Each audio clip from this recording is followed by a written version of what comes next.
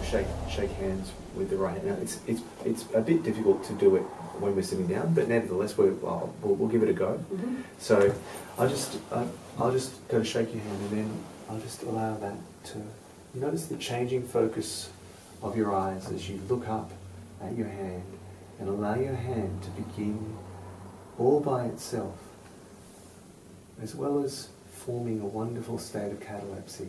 You'll begin to notice that your arm is beginning to be pulled towards your face.